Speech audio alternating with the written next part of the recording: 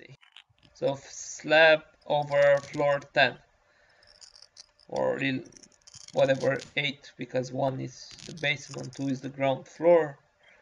So in order to design a slab, I have to select it, go to activity by selection,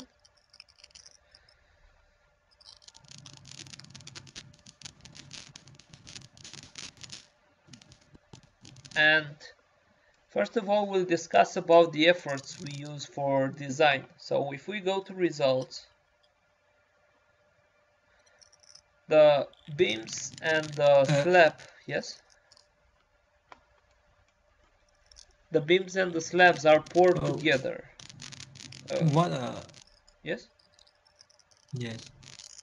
What is different internal edge and rib? We'll discuss, now we are discussing about this. So, all you have internal edges, and do you have ribs in your model or only members? No. Okay, so what is the main I idea? use a rib, maybe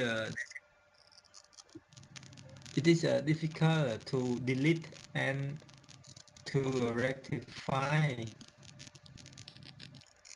Yes, but there's a problem. You, in your model, you design beams that are poured together, right? The beams and the slab are poured in the formwork at the same time, right? It's the same concrete. So the slab is not sitting. I use internal edge. Yes, the problem is like this. If you have a structure that only relies on plate for taking the forces, then that structure will first load the plate and then give something to the linear elements like these beams. However, this is not the way a beam works. So the beams should be modeled as regions, because the beams will have an effective width. So when we are calculating, but not this composite analysis, just a second, rib in the slab. So I want to have a clearer picture. Okay, this is better. So what is the idea? When I have to design a beam, I will also have some flange that is obtained from the slab. So the slab, a part of the slab will group with the beam and form a T, especially when I have to dimension the lower part of the reinforcement. So this part will be compressed, this concrete part will be compressed when I'm designing the lower reinforcement, and when I'm designing the top reinforcement it will be neglected, but I'm interested in the reinforcement placed above. So in order to concentrate the efforts to the beams, I have to connect the linear elements as ribs. Otherwise, I get very small values for the beams and big values for the plate. But normally this is the way it should work. So this is how we should model. The internal will only connect the member with the plate, but it will not transfer the forces from the slab to the beam. So unfortunately, it's a good thing you said. I know they are more complicated to use, but we will need to connect the linear elements, so all these beams need to be connected to the slab as ribs. So if the slab is made of one piece, it's okay. If it's made with more pieces, it will be more complicated. But this is a very important condition, because otherwise we'll have little forces in beams and big forces in slabs, but it's not a good modeling of the situation. So this type of modeling you use would be suitable let's say in case of precast concrete, where you have concrete beams which are precast or prefabricated, and on top of them a plate only sits, so it doesn't transfer moments, it only sits on the beams. So this is the actual model. Your plate does not communicate correctly with the beams. So if I go to internal forces to see how these beams look, we'll have very small forces.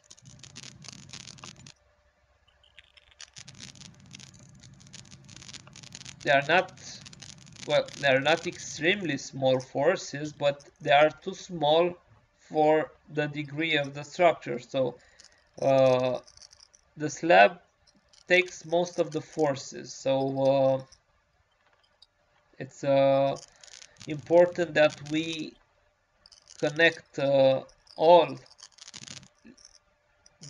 beams to the slab as ribs.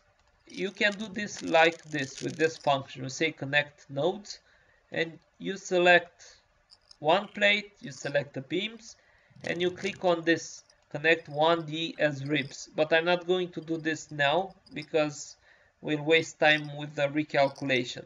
I'll only show you for now how we can interpret the reinforcement of the slab, the required reinforcement, but you will need to do this modification. So you would need to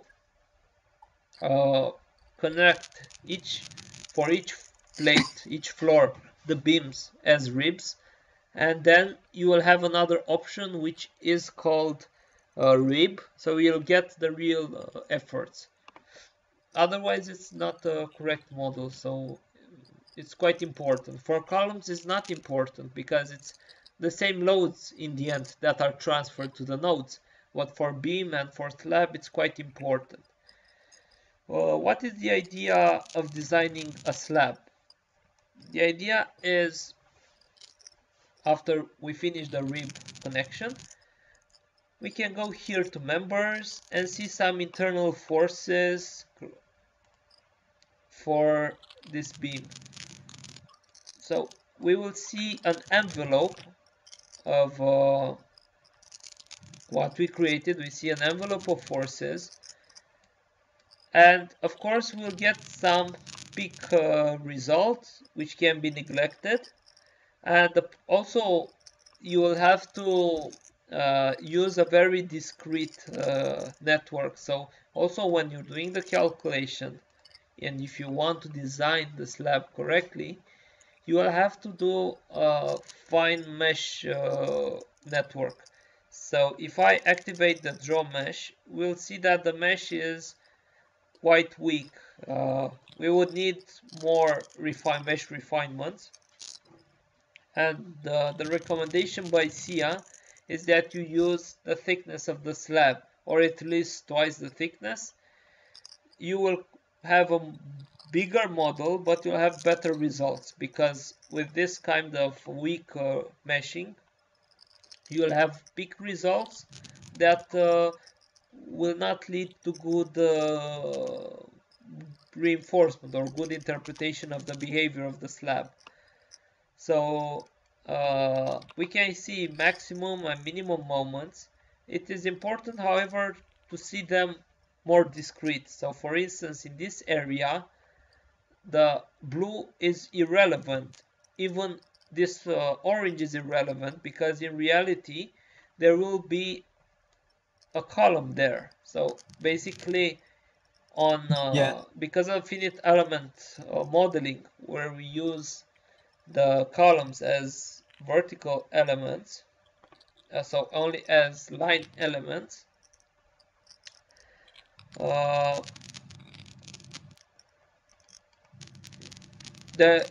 if the meshing is not refined, we'll get some peak results there, so some very big results which are, let's say, not correct.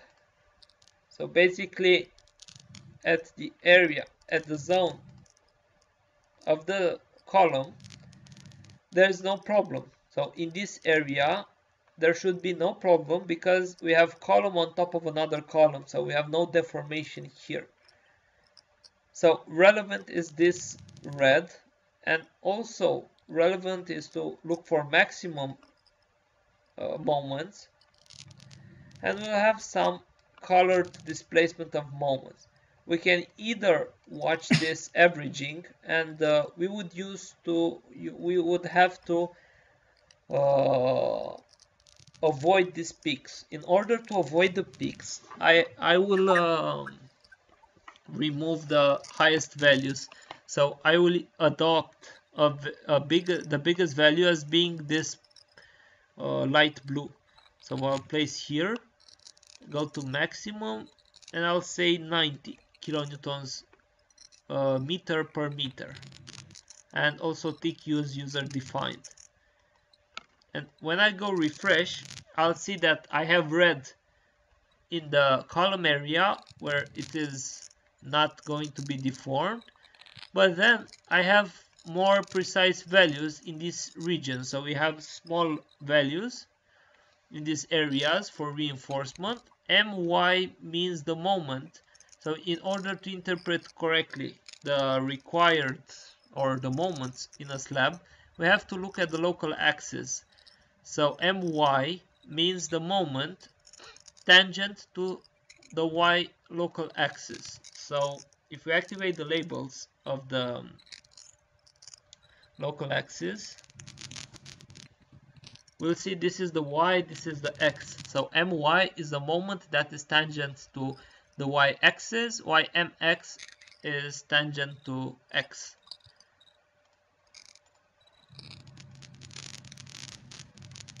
So this is how we interpret the moments. But also, if you do not like this colored representation, there's also another solution to create a section. So I can generate a section through the slab. Let's say I'll use here. This is a section. And I can see the moments in this section. The way I do that is by going to member 2D data internal forces and click on section, and then refresh. So this will be a bending moment for this plate in this area, the mx. I'll go to my, and this is a my moment. So this moment is distributed per meter, so it's measured in kilonewton per meter, and this will be a designed value. You are interested in reinforcing this plate.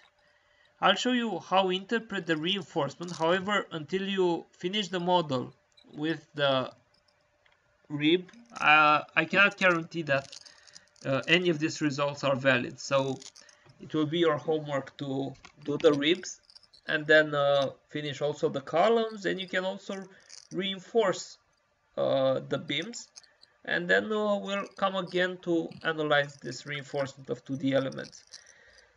So for now, we'll close, and we'll go to concrete, 2D member design ULS current. We can select this combination, hit refresh, and before I hit refresh, we'll look at the local axis again. So x is local x number 1, y is local x number 2, and z is point upward, which means the upper or the lower reinforcement. So how do you interpret these values? AS1 minus is the reinforcement required on the first direction, which is the x direction. So the reinforcement placed parallel to the x direction, and minus means that is opposite the sign of this arrow. So minus means that is the lower reinforcement of the slab. So yes, I'll refresh.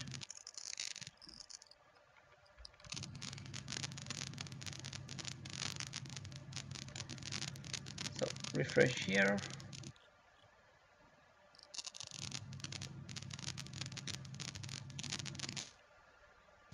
And we will get at first a theoretical required reinforcement. So we will get a FEM mapping with the theoretical required reinforcement for this direction in square millimeters per meter. We'll then assume some bars. We can deactivate these warnings, and I'll hit refresh to have a clearer picture. We can see here that we have some requirements. So now we are discussing about the reinforcement of the lower part of the slab parallel to X, meaning the reinforcement that we will place on the long ending of the building. So we will place reinforcement parallel to this long side of the building. And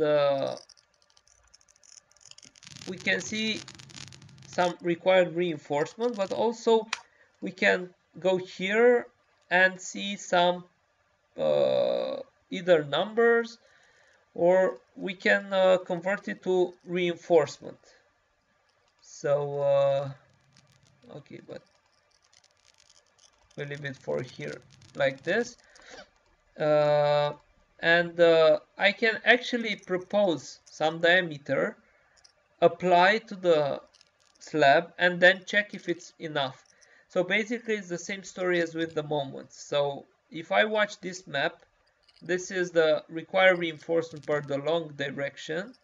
If I go AS2, it will be the lower reinforcement on the short direction of the building, which I expect to be somehow higher. I will, let's say, pick the results to this green, which is 1200. It's quite big. But it's better to pick the results, because in some areas we will provide additional reinforcement, but in most areas we will have current reinforcement. So now I'm picking the results. So I get a better distribution, because this blue is quite irrelevant. And you'll see that now the biggest requirement I ask is this 1200 millimeters per meter. And I see that in these areas where normally the reinforcement of the beam will be, I require more reinforcement. This reinforcement would not appear like this if this was connected as a rib to the plate. So you'll see it's really important that we connect the beams with the rib function, and then have a better meshing, because for now it's hard to say the required reinforcement. I will do an example now, Yes. but it will be okay only when you finish those changes. So in order to reinforce, you can choose here the material, surface is lower, and these are the two directions. We can assume, let's say, diameter 10 and 150 the step. You hit OK. We select this plate, hit escape, and now I created a reinforcement for this plate. If I want to see the reinforcement of the plate, I right click, set view parameters for all. I go to concrete, and I can activate the reinforcement in the 2D. So instead of simple, I can say real positions, OK, and I will actually see the rebar. And if I need to check if V10 at 15 is enough, I'll go to member design ULS, and here I can choose okay, average of peak. It's a good idea, but I will choose for instance AS1, and instead of required areas, instead of required reinforcement, I will say additional reinforcement. What is this additional reinforcement? Additional reinforcement is the result of subtracting the user reinforcement from the required reinforcement. So from the theoretical required reinforcement, we subtract the user reinforcement, and what remains is the additional reinforcement. So this is basically, we apply some real diameters to the reinforcement of the slab, and we evaluate if it's enough. So if it's enough for to fulfill the requirement. And we'll do now a check, and basically this is how it's done on both directions. This is how you will check the reinforcement only after finishing the rib model, and in the rib model you will also tick ribs. Now we can see that most is 0, so 0 means everything is okay, you have enough reinforcement, and in some areas you can see there still requires some reinforcement, but this type of reinforcement disappear once we use the rib model. So this will be your homework. But basically this is how we do, these are the two ways we will do reinforcement in SCIA.